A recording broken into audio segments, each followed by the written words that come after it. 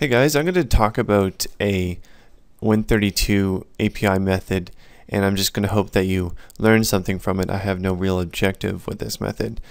And so what you do with these methods when you want to use them, look it up on MSDN and read the entire page to make sure that you know everything.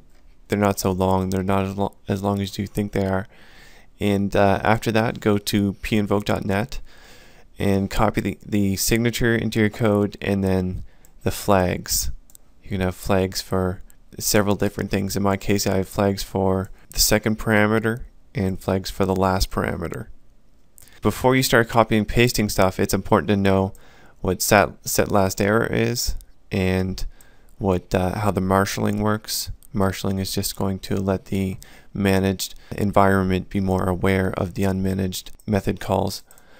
And so private static extern bool is going to return 0 if an error occurs in the method. Otherwise, it's going to return a non-zero value. Okay, let's go back to code and take a look at the signature. Okay, so the first parameter in the signature is going to be our affected window handle. The second parameter is going to either be a window handle or another Z order indication. This is going to indicate where on the Z order the form should be placed. The Z order is just going to be how it's painted, if it's in front of another window or not. So there's 4 different Z order indicators down here.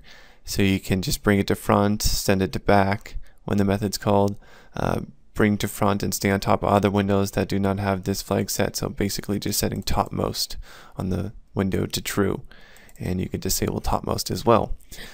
So other than these flags here, you can pass in a window handle, like I said, and I do believe the window handle is just a way of placing the current affected window on the Z order in relation to the window being passed in here.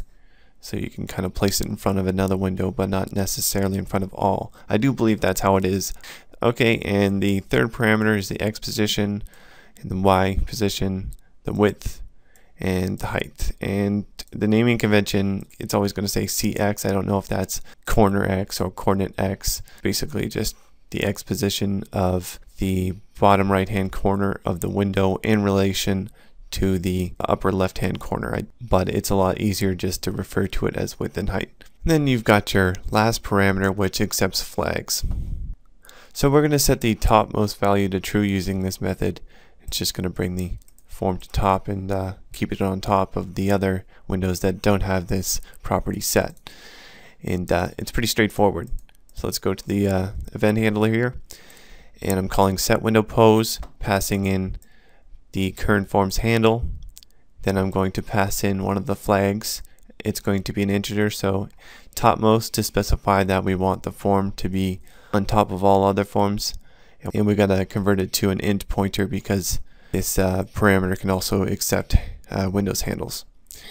And I'm specifying that we do not want to size or move the form because of course we're just bringing it to the top of the Z buffer. We don't need to size or move, and I'm just passing in a bunch of random values for the size and moving values to show that it doesn't really affect anything because we have these flags set over here. So let's click on the topmost value again, brings it to top, doesn't move it, doesn't size it. Okay, next we're going to look at the position button, click event handler. So I'm going to click on the position button. It's just going to position the form a bit inwards. Okay, again we're going to pass in the current handle of the window, and then we're going to set the Z buffer thing to HWMD top, which is going to bring it to front pretty much. It's not necessarily going to keep it in the front.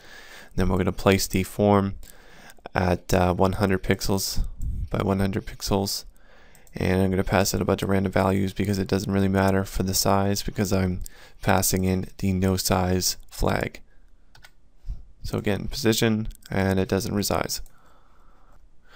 So this specific code here is going to expand the form until it fills the working space, and it's going to be unstable either way just because of the requirements, but Typically, if you use Windows calls to move and resize your form, it's going to be a bit faster I had to do this in one of my projects when I was sliding the forms, or I was sliding a single form from corner to corner of the screen, because it's kind of like a gadget, and it would not animate very fast until I actually called the SetWindowPos method.